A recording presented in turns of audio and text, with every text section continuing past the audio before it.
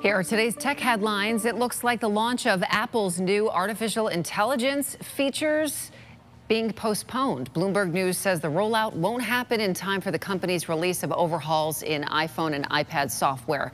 People familiar with that say that those updates are planned for September. The AI features are now coming out by October. Apple Intelligence would be available on iPhone 15 Pro and Pro Max. Mitsubishi is apparently in talks to join a planned partnership with fellow Japanese automakers Nissan and Honda. The alliance is aimed at collaborating on artificial intelligence and components for electric vehicles. The move underscores the growing pressure on car makers to cut the costs of developing this new technology.